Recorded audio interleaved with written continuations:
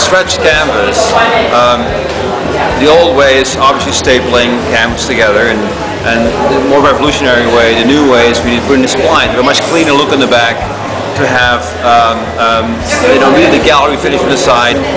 The negative that was always preached by the pro staple manufacturers was that you could not restretch the spline canvas.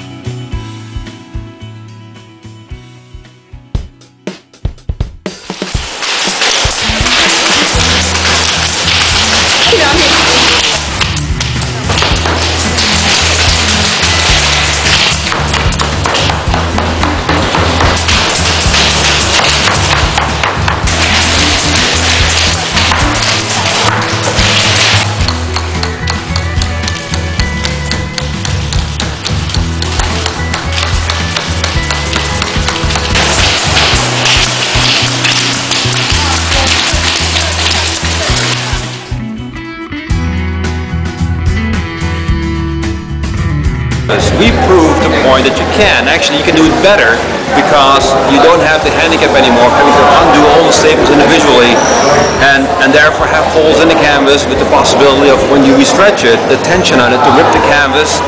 The spline actually doesn't have an issue there because you never have holes in it. Plus the fact that it's easy to undo the canvas, it takes a few seconds versus probably half an hour, plus all the damage, and the fact that you actually get at the end more canvas.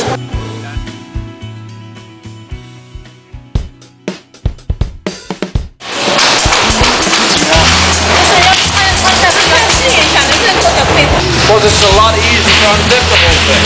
You unzip the spline, and you have a lot more left than the staple, and you have nothing left here.